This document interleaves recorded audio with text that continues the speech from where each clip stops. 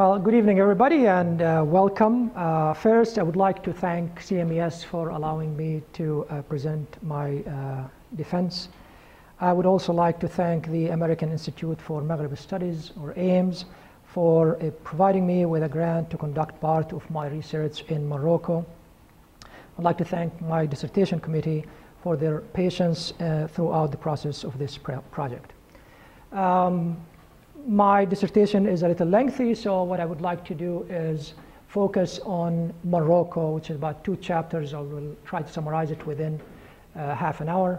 But before I do that, I would like to give a summary of the first 2 chapters in order for us to understand the issue. So the first chapter is basically a background on Islamic jurisprudence on marriage. I explored the opinions of Sunni schools of law, the jurists of Sunni schools of law. Also from the Shia schools of law, I explored the opinions of the 12er Shia, as well as some independent jurists. And I found out that although there are certain consensus within each school of law, there are certain independent jurists that did not agree with these rulings. And these minority opinions became important later on, and these minority jurists were from the 8th century that are still, until today, this is 21st century, and they are important till today, and they're quoted quite a bit within the Islamic law. The second chapter is concerning the debates of Arab intellectuals after the codification of the Arab states. When they started, after gaining their independence, Arab states started codifying Islamic family law into what came to be known as the personal status law for each state. When that happened, we started seeing dynamic and vibrant debate among intellectuals throughout the Arab states. Moroccan intellectuals would communicate with Egyptians, Egyptians would communicate with Syrians, Syrians would communicate with Iraqi intellectuals, and so on. So it was across the boundaries. And these personal status laws that were codified, mostly in most states, were based on Islamic jurisprudence, based on the opinions of jurists within the Islamic schools of law, the 4 Sunni schools of law, the Hanafi, the Shafi'i, the Maliki, and the Hanbalis, and from the Shi'as in Lebanon, for example, Iraq, they were based on 12er Shi'i jurists. However, some of them were based on minority opinions, minority jurist opinions. And the third and the fourth chapter are basically on debates within Morocco, and I will start with Morocco, focusing on 2 aspects of the marriage contract. The first one is the legal minimum age of marriage, codifying that, and then the role of the marriage guardian, or the wali, and specifically the male wali, because that's really what is important and what the contention, the point of contention is the male wali, in contracting his female ward, or if the father is the wali or the marriage guardian, then in contracting his daughter in marriage. And by the way, the adult man after the minimum age of marriage is not required to have a male wali within Islamic jurisprudence. Only some cases it is only required, may be required, and there is certain opinions who don't require that for the woman. So our focus is going to be on the legal age of marriage for women, and also the marriage guardian for women. And my argument is of 2 folds.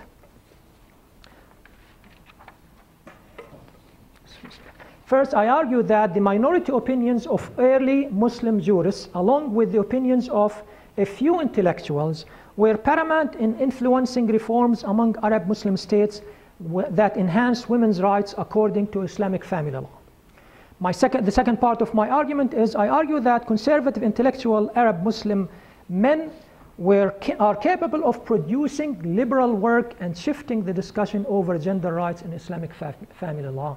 And I will bring an individual that I met in my trip to Morocco and interviewed, who will actually be paramount, and he was paramount in establishing and in the personal status law in Morocco. He participated in the actual making of the family law in Morocco.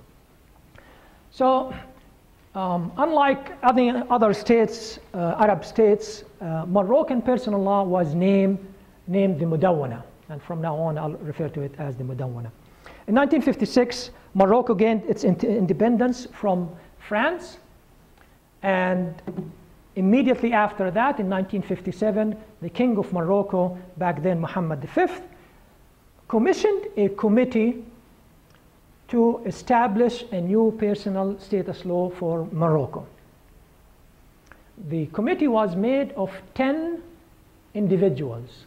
All of them were men with experts, or their expertise were in Islamic jurisprudence, particularly. All the 10 men were experts in Maliki law, and they were all affiliated with one university, which is a conservative, one of the conservative universities in Morocco, which is called Al-Qarawiyyin University in city of Fez.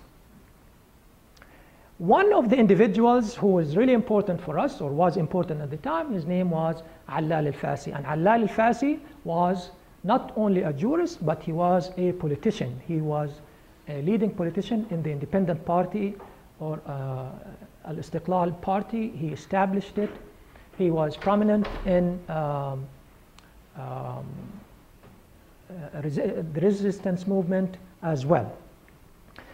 Prior to 1957, Allal al-Fasi, although he was conservative, wrote a book criticizing the customs of Morocco for restricting the freedom of women, and proposed 1949. In 1949, he proposed a minimum age of marriage, and wrote against coercion or early marriage.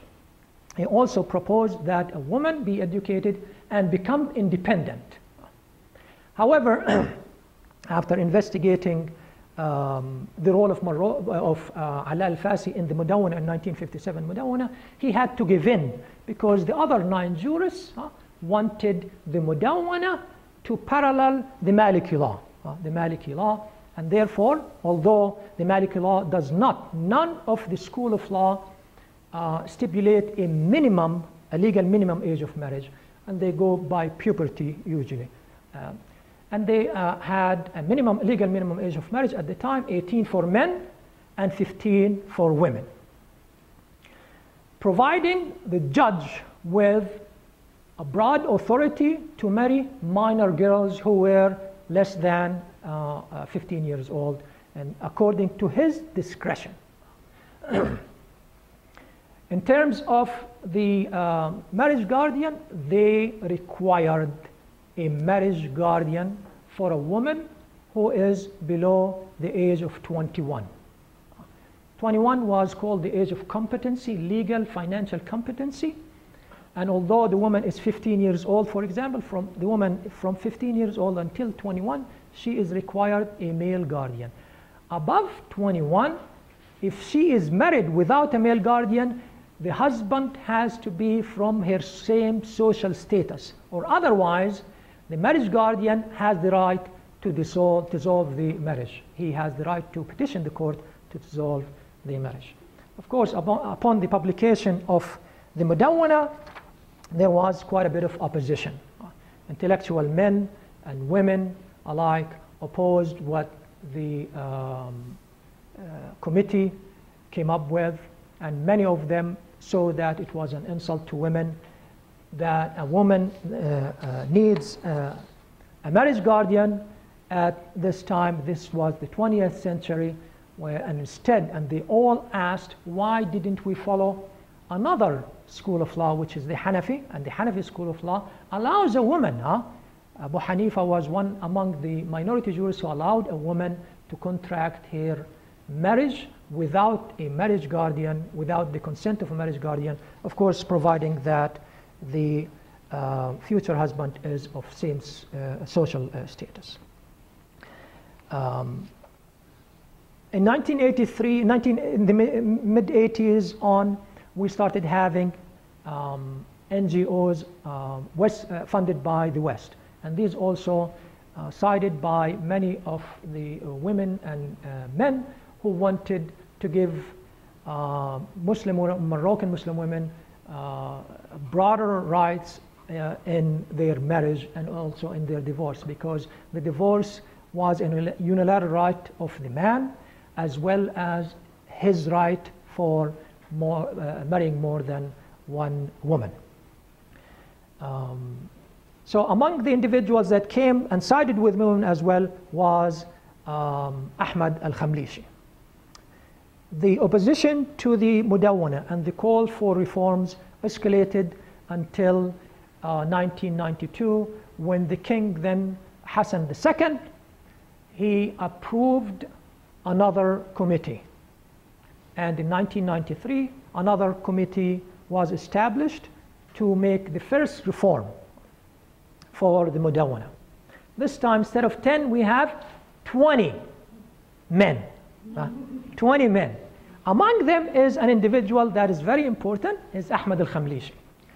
And although the women and NGOs expected certain reforms that they called for, because King Hassan II listened to them and invited them to his palace, but hardly anything changed from the first Mudawwana. Hardly anything changed. One of the changes, just to state them, was lowering the age of competency from 21 to 20. So a woman still has to have a marriage guardian, and the age of marriage, the minimum age of marriage stayed the same. In 1999, and the government, actually a minister in the government from the Socialist Party, made a proposal.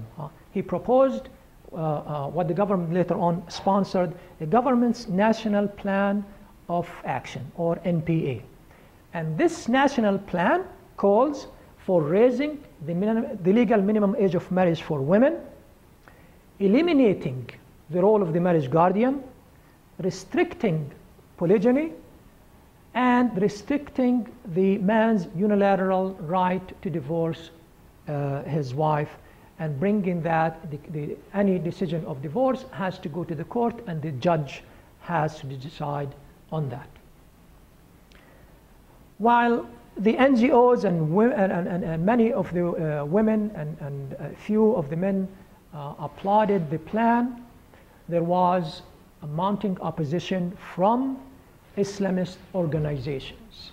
One of the Islamist organizations championed a rally, the Justice and Development Party, in 2000, championed a rally in city of Casablanca and rounded almost 1 million individuals against any reforms in the 1993 Mudawwana, calling that any reform is un-Islamic and an assault on Islamic Moroccan society. On the other hand, the NGOs, funded by the West, and also many of the intellectuals and many of the activists in Morocco, had another rally in Rabat. And the discussion, and there was heated debates throughout the media, and the king, then the current king, King Mohammed V, the sixth, had to interfere. And in 2001, he announced the establishment of another committee. This committee was unlike the other two committees. It was a committee made of 15 individuals, including 3 women.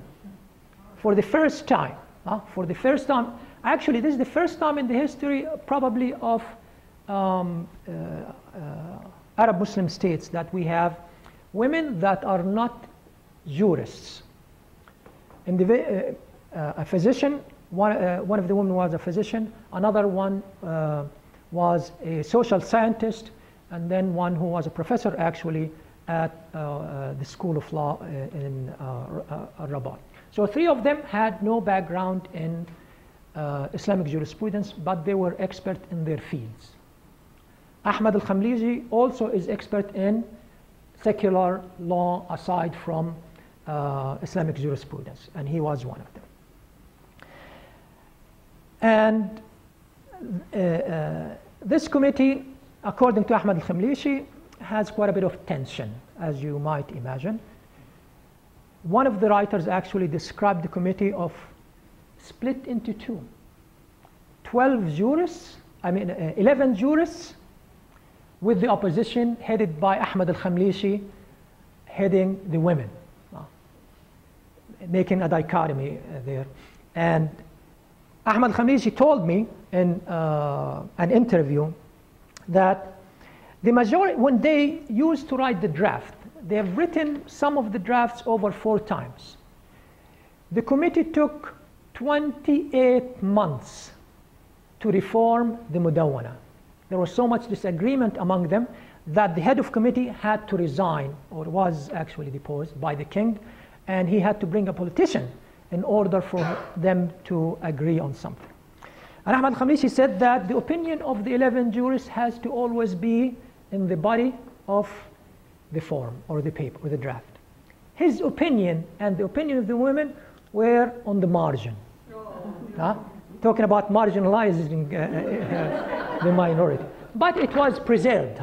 They wanted, or they insisted on having his, the opinions of al-Khamliji. So what happened then was something that was not familiar to the 11 jurists on many of the Islamists. The minimum age of marriage was raised for women from 15 to 18. The age of competency now became 18 as well. The judge now is assisted by legal experts and medical experts. If the judge, someone wanted to marry a woman, wanted to marry below the age of 18, she had to go through a process of examinations from a medical expert as well as a social expert. They have to testify and sign along with the woman and her father in front of legal witnesses, 2 legal witnesses, that she is fit mentally and physically to marry if she was below the age of 18. The role of the marriage guardian was almost eliminated and left for the woman. The marriage guardian, if the woman wants the marriage guardian to sign, then the marriage guardian may sign. Otherwise, the woman who reached the age of 18 may conduct her marriage without the permission of her marriage guardian. And in my visit to Morocco, I had the chance to interview 9 intellectuals. I'm going to present a few of them, the opinion of these individuals and their arguments regarding the legal minimum age of marriage, whether they agree with it, the 18 years old for a woman to marry, and whether they agree or disagree with the requirement of the marriage guardian. The individuals I'm going to present, they're all conservative individuals in terms of their upbringing, in terms of their education, and what they teach, except for one, they were all professors. The first individual, unfortunately, I misplaced his picture. I took a picture with him, but I misplaced it. His name is Abdessalam Vigo. And Abdessalam Vigo, a jurist, professor, wrote over 20 books on Islamic law as well as on other topics.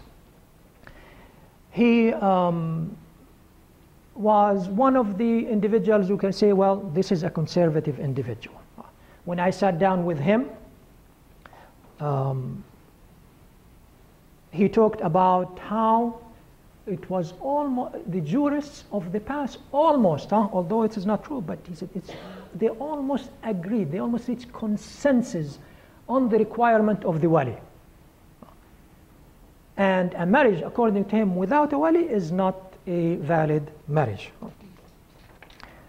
And in terms of the age of marriage, and I would like to quote some of what he said. He said, Islam never assigned a specific age for marriage. Islamic Sharia allowed for girls to marry at as young as 12 if they have reached puberty.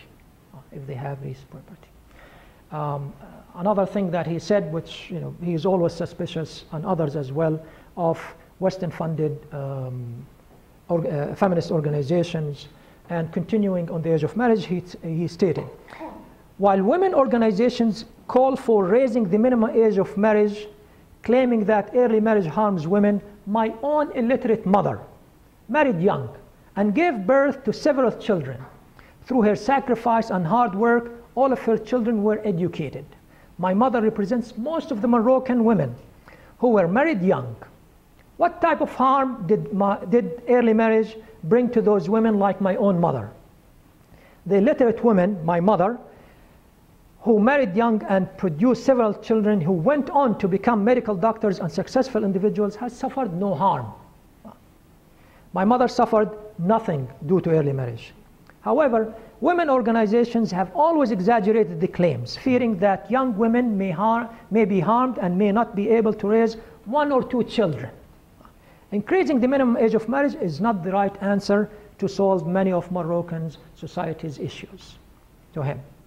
He went on to say, in many cases, early marriage is the right solution for a Muslim country like ours, where people marry at a young age to avoid vice and immoral issues. He also claimed that delaying marriage is the problem, where men and women who marry late oftentimes fall into immoral acts and commit sins. Straight conservative opinion. He's also a Sufi, by the way. He is also a Sufi. The second one is Fatima Buslema. And Fatima Buslema is a professor at the same university that Ahmed al-Khamlishi, who we'll meet later on. She teaches Islamic family law. A trained jurist, and an individual at the time when I met her, she headed a conference, and there was at least 30 individuals from faculty and staff who were under her authority during the 3-day conference. When I asked her about the age of marriage and whether she agrees with the Mudawana of the marriage of 18, she gave me an answer which had tied the Muslim jurists from the past to the present. And what she said, when early jurists, past jurists, authorized early marriage, they did this according to customs and traditions of the time. Today, we are in need of rulings which reflect our customs and practices of the Moroccan Muslim society. In the 21st century, we need new ijtihad. We need new ijtihad to help produce appropriate laws which are different from the laws that were carved centuries ago. We're in need of jurists who are in touch with our society's needs, since Quran and Sunnah did not elaborate on every single issue in society. However, Buslema is of the opinion that a marriage guardian is required for a woman to conduct her marriage. She stated to me several reasons, and I'll bring some of them. She says that the guardianship brings the woman honor and respect, as the groom and his family will recognize in the wali that the woman has someone to protect and look after her. Second, a new marriage brings with it a new relationship between two families. The objective of the wali's investigation, who usually investigates the groom or the potential husband of the potential groom, is to ensure that the two families are suitable for this new relationship. According to Moroccan Islamic customs, and I learned that when I was there actually, that the father, I forgot about it since living here, that the father has always been the financial supporter for a wife after her divorce. And that it is inconceivable for a woman who was raised and cared for by her father to marry without his permission. So to her, it's a sign of respect to have the father particularly be the marriage guardian. And the guardianship is a matter of custom. It's a matter of protection from falling into the wrong hands. The second individual is a physician by training, Dr. Asma Al-Mrabit, and she heads one of the most conservative Islamist organizations in Morocco called Al-Muhammadiyya Party. Her opinions are completely different than the other two. She is for raising the minimum age of marriage to 18. And she told me that she feels a woman today should be independent and should not require a man to conduct her marriage. That she needs no man to do any work for her or on her behalf. She, by the way, she's very popular with the French media. She published a couple of books, but she always travels to France and does interviews on the TV. The third individual is Raja Al-Naji, and Raja Al-Naji is one of the most intelligent individuals that I've ever seen. Well-grounded in Islamic jurisprudence. She's a professor of law at Mohammed VI or Mohammed V College of Law in Rabat. She just authored a book on the permissibility, that is permissible for a Muslim to donate his or her body to science or medicine after death.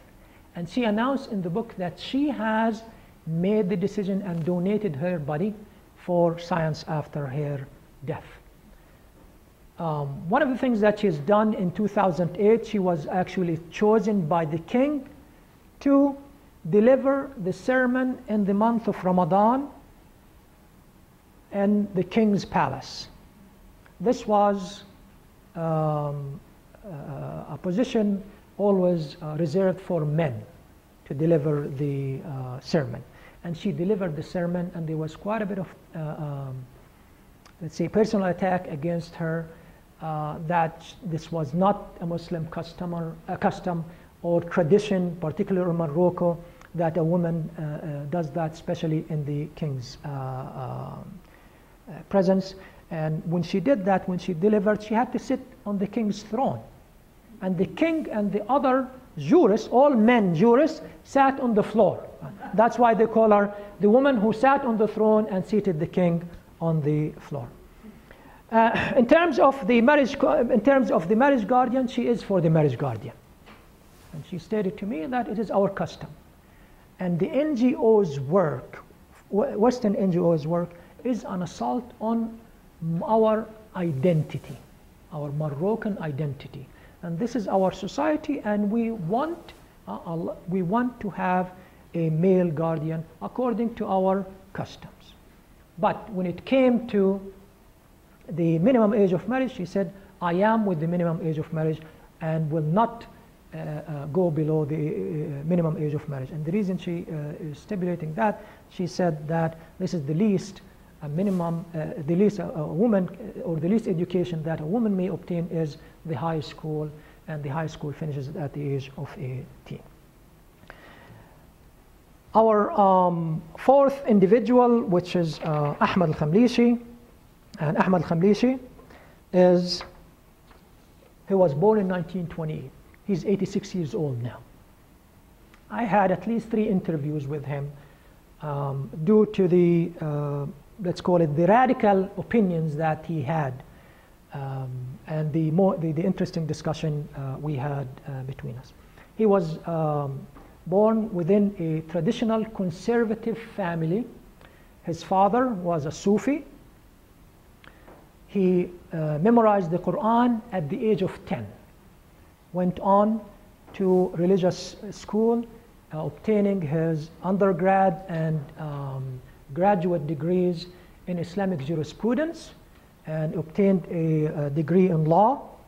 He was a judge at first, and then later on taught Islamic family law until he was appointed the head of Dar al-Hadith al-Husayniyya. It's a conservative institution only for graduate students, and it teaches Islamic jurisprudence. Ahmad al-Khamlishi, when I asked him about whether Islamic law or Islamic jurisprudence can be reformed and what rulings can be reformed, and his answer was, any legal transaction, whether Muslim jurists have reached consensus on the issue or not, can be revisited, challenged, and can be reformed. He said in terms of the transactions, they are open. In terms of the consensus of the jurists, of the past jurists, and I'd like to quote him in this, Ahmad al-Khamlishi was critical of the consensus of the past jurists as a source of law. This consensus, according to him, while started in the 8th century, could not be generalized as a source of law to all Muslims living throughout the world in different centuries. Rulings which were the outcome of ijma' may not be considered for Muslims living in Spain or Africa or the Middle East. Even if some of the ulama have agreed on certain rulings, these rulings are considered their own opinions and are open for reforms and changes. The consensus, according to al-Khamlishi, must be restricted by place and time. And what he said, that if we, for example, reach consensus in Morocco, Algeria should not have these consensus as well. They should have their own consensus. But what he said, that the consensus that are understood through Islamic jurisprudence books is a dangerous method to uphold.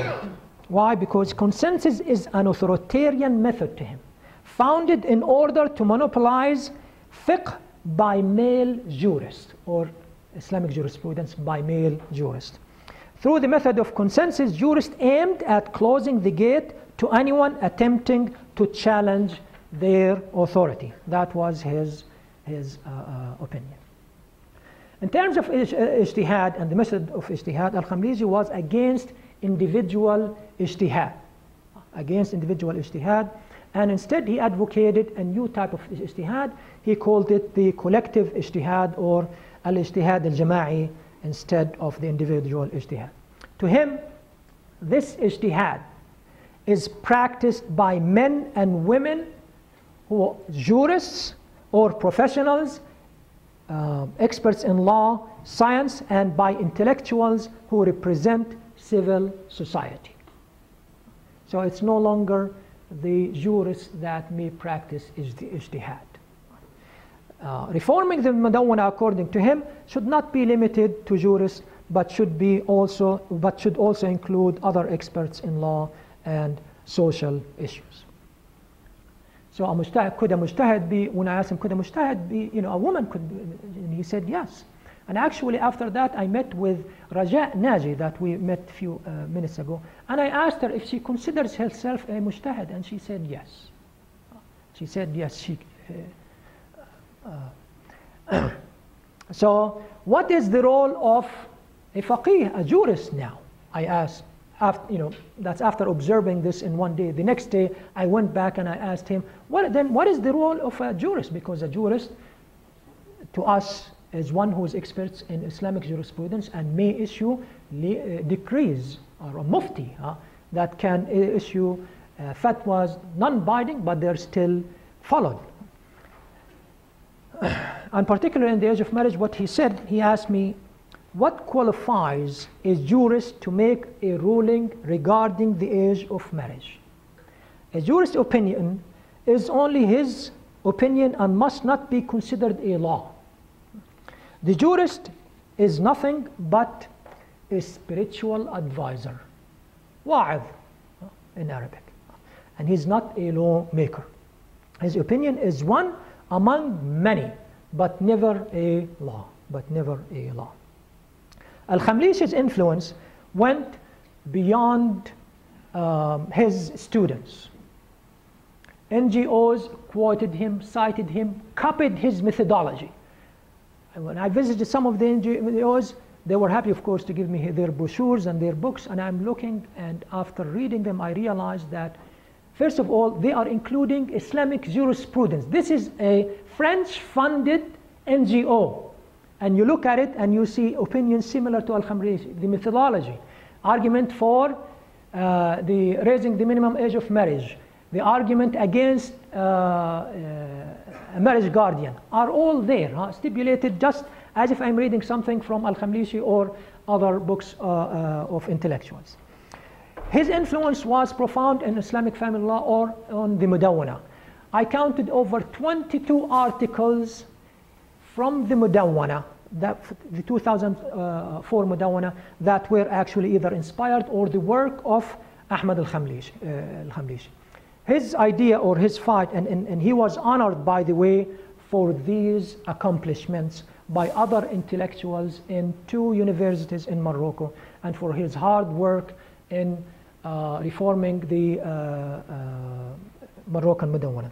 He fought for increasing the minimum age of marriage to 18 for both men and women, almost eliminating requirements of the marriage guardian. Now, prior to the 2004 Mudawwana, a woman does not have to appear in court to be married. The marriage guardian will have her sign the contract at home, for example, and brings it to witnesses. Al-Khamlishi insisted that the woman signs that in presence of the 2 witnesses at court.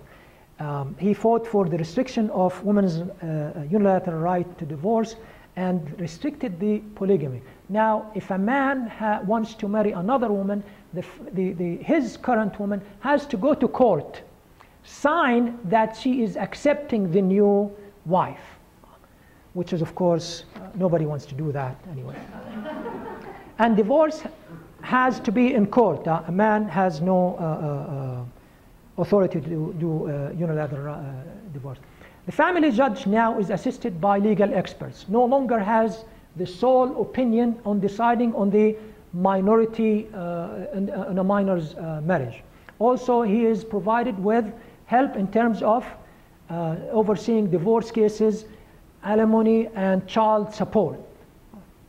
For the first time, Ahmad al-Khamlishi had to fight, and he told me that the term DNA in English, they fought bitterly over the term, and they had to translate it into Arabic to write it down in the Mudawwana, but they admitted that. They admitted the evidence. Now, if there is a question in paternity, the court may order a DNA test. And also, if anyone breaks any of the articles of the Mudawwana, this individual could be brought to justice and having criminal consequences for that. Undocumented marriages, this is my last thing, and there is a custom in Morocco in remote areas where minors are married verbally, in a verbal ceremony with, this is unique to Morocco, I believe, there has to be 12 witnesses to the marriage. And it's prevalent in remote areas because of the lack of schools, lack of services, poverty, and unemployment. And what Al-Khamlishi proposed, and this actually is happening right now, for these marriages to be given certain time to be documented. But no one may marry after a certain time. The time expired in February, but they had to extend it because of the numbers of marriages that were coming to them. So from this, I hope that I made things clearer in terms of an intellectual like Al-Khamlishi, who had a profound impact on Islamic family law, and also that conservative intellectual Arab Muslims like him, and like Allal al-Fasi as well, were capable of producing liberal work and shifting the discussion over gender rights in Islamic family law. And the last thing that I wanted to emphasize, that it would be difficult to make a dichotomy that we have a liberal intellectual, for example, and a conservative intellectual, because we've seen that conservative, or what we perceive to be conservative, may have different opinions, and not all conservatives have the same type of work. And thank you very much for being here.